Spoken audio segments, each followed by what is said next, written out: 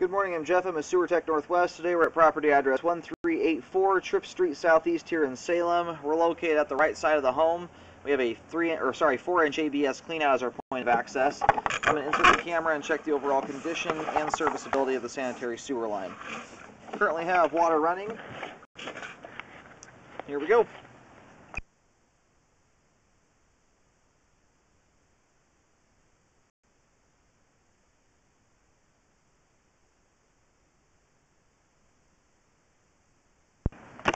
Alright, the line is not looking too good here. Right off the bat, the pipe is almost completely full of standing water, and we have a massive root intrusion through here that's blocking up the entire line.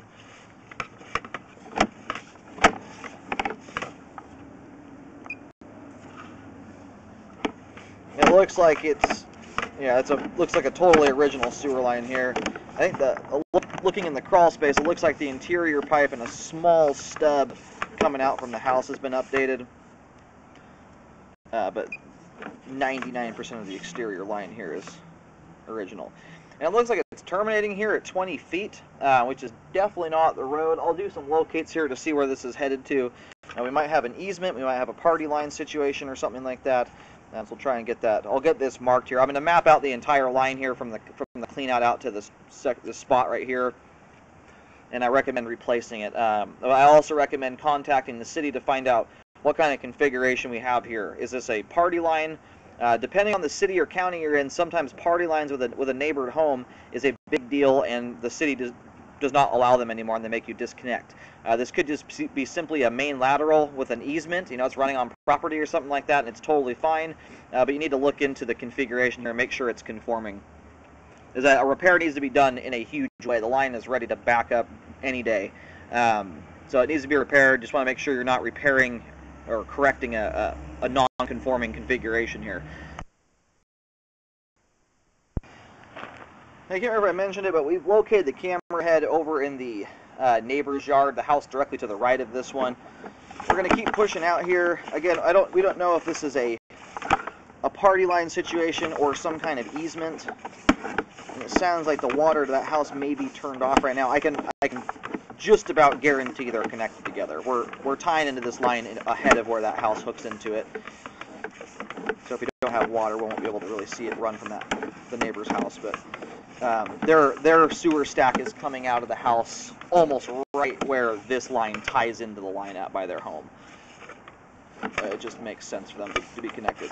And it looks like this whole line here is also shot. We've got root balls throughout the whole thing.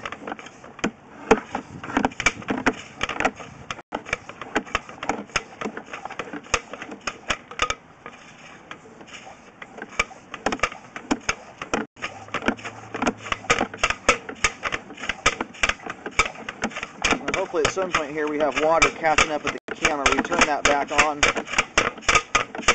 It'd be nice to be able to see how it flows, because then we can have an idea of whether, if the grade is still okay, you can do a hydro jet on the line and then do a pipeline or sleeve and avoid digging the whole thing up, or at least parts of it.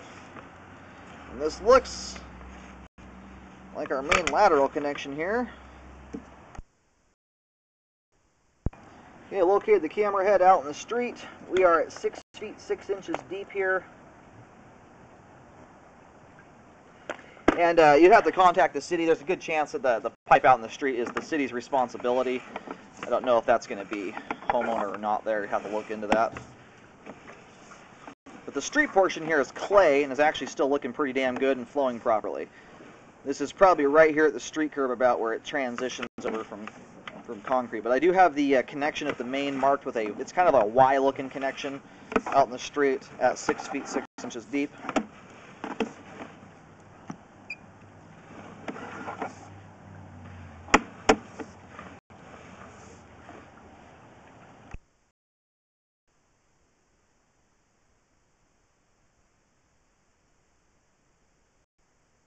Yeah, we marked there at 70 feet. We were still out in the street where it transitioned, about 6 feet out in the road there. I've just marked with a white line showing the direction it's running. I was still getting a similar depth there of around 6 feet deep. And we're going to be doing markings about every 15 feet or so. All right, we are now in the neighbor's property. It's coming up, it's on their side of the fence line right now. Again, this is the house directly to the right of this one if you're looking at the front of the house from the street.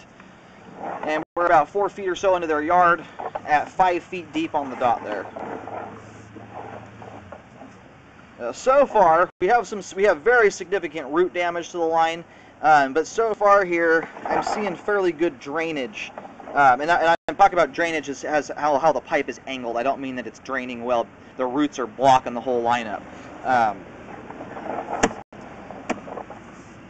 But anyway, if you are able to retain enough slope and grade, sometimes you can do a trenchless repair instead of having to dig the whole thing up. All right, still coming through the neighbor's yard here.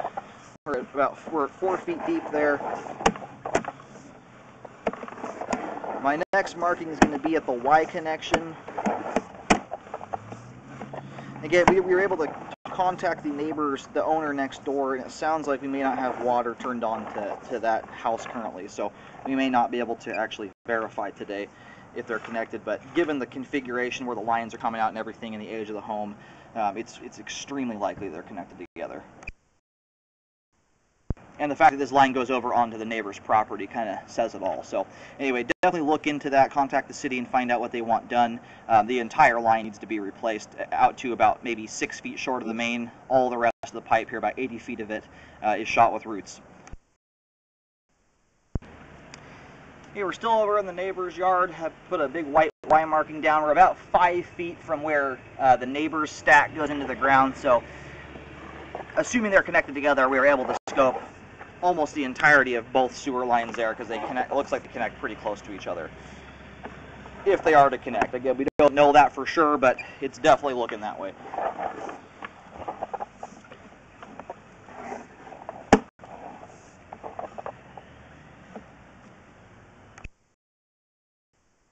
I had to move the camera about a foot or so when it was paused here to get a signal. It's passing through the fence currently right now. We're almost smack dab under the fencing.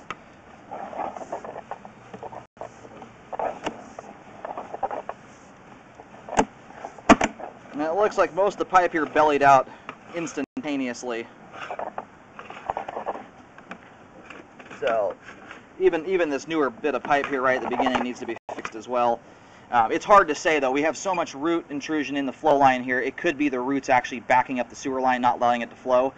That could be the reason for the standing water here. Without the roots and everything gone, it's hard to say that. So I would just recommend correcting basically the entire sewer line from the foundation of this house all the way out to the main lateral, and then you need to contact the city and find out what they want done about the neighbor's house. It does look like they're partying together and sharing a line that needs to be replaced. Alright, I'm going to go ahead and reel the camera on out of the line here. Okay, it's all entirely mapped out with white paint.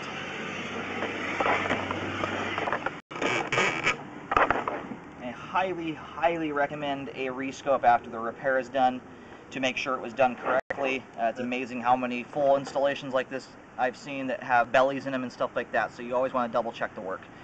Anyway, starts here at the cleanout, extends all the way over here, goes into the neighbor's yard, and then goes out to the street from there. So we have about 80 feet of pipe here. There's the portion that's in the street may be the city's responsibility. Either way, you're still looking at between about 65 and 80 feet of sewer line to get fixed. And then need to check on whether you can leave it in its current configuration. It does appear to be party to the neighbor next door here to the right.